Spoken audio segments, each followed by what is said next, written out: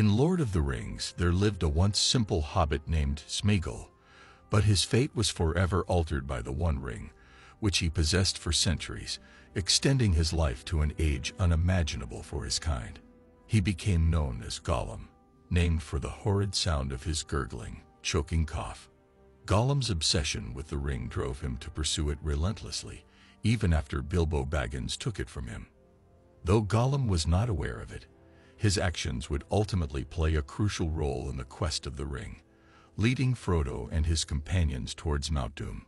Despite Gollum's treacherous behavior towards Frodo, the young hobbit ultimately forgave him. Gandalf had revealed to Frodo that Gollum was not inherently evil, but a pitiable creature bound to the ring's corrupt will.